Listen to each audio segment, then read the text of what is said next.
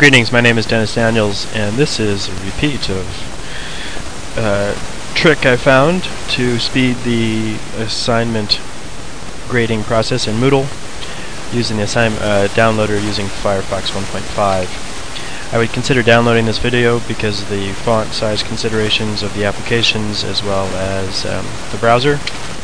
Requirements: get rid of Internet Explorer and get FireFox 1.5. Internet Explorer is so primitive.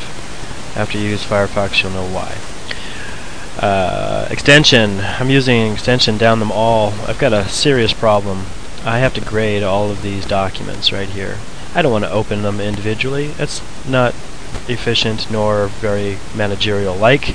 And if you're a teacher worth your weight in salt, like I am, you don't have time to waste on clicking. You want something to do it for you.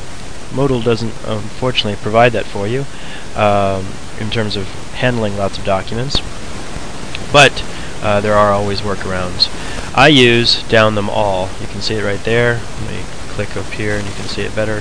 DownThemAll, which is an extension. Tools, extensions. Like that. DownThemAll, where is it? DownThemAll, the mass downloader for Firefox. Let me see if there's any updates. They're updating it fairly often. Looks like everything is good. Nothing to update. All well did. I just did it recently, so I'm not surprised. So, that's good. I'm going to close this. Now I'm going to right-click, DownThemAll, and I'm going to put a filter in here. Additional filters, PPT. And now when I scroll through this, I should find, there it is, all of my filters with PPTs in them. Now, that's all well and good, and I wanted to point out, again, files, when you're downloading the files, if students don't include their names in the files, it's a problem. You don't remember who they are, and they don't necessarily put their names in the titles. And yes, teachers, you will all say, or teachers I will say, you need to include more instructions. Well, face it, students don't follow instructions just like adults don't follow instructions. So having the system set up so that each file is prepended with a student's name or student's ID would greatly make the grading process more pleasurable. That said, let's go ahead and download it, start the downloads, and you can see that it's busy doing it, and we'll go ahead and take a look at this one. Let's see where it went. I'm not quite sure what happens when I double click it. Oh, double clicking opens it. Let's see what the properties are. Open target directory. Let's take a look. Where did it go? Oh, it's being dropped onto the desktop. Okay, so I should have checked my preferences to see where the documents go and start downloading temporary directory.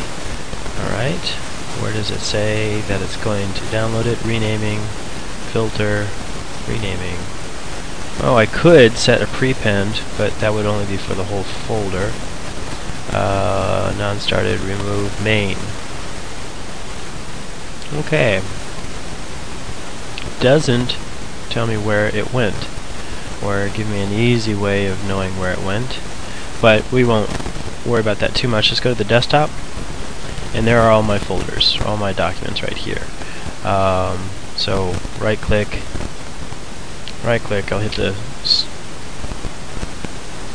right-click, there it is, Explore. We'll go to the desktop, and here are my files, Microsoft PowerPoint, click, and here they are. Here are all my PowerPoint documents. And one of the benefits of looking at having all the files here back into, let's close that, going back to this place here, it doesn't give the file size. So being able to scan down the list, I can see who's done work and who hasn't. This one, for example, I know he hasn't done the work. That one's a little problematic. That one's probably problematic. So just by quickly scanning file size, you can take a pretty good guess at whether or not the student has done the work in its entirety.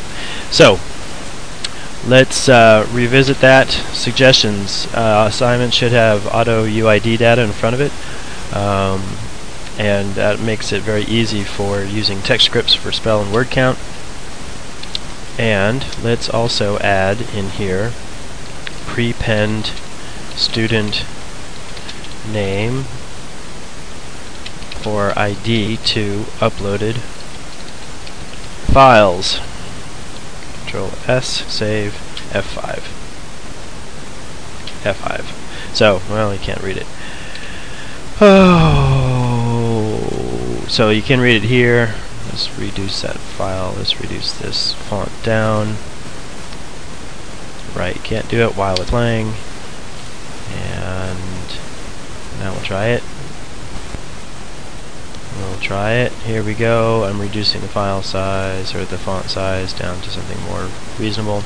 Okay, and F5 again. Prepend student names or IDs to uploaded files. Users and developers, create your own screencasts. There's lots to do with Moodle, a lot more to be done. Why am I doing it? Technology accelerates learning, and if you are skilled in technology, it can reduce your workload, and if you're an overworked teacher, that's a very important feature. Developed, not finding too much difference between the developed and developing world. They share the same problems, mostly lack of technology and lack of electricity. Won't get into the whys and wherefores of that. I do want to tell you that you can help promote computers in the classroom. LTSP is a great cheap alternative. Share the wealth of your own knowledge, create and publish your own screencasts, and I want to thank you. My name is Dennis Daniels, and happy computing.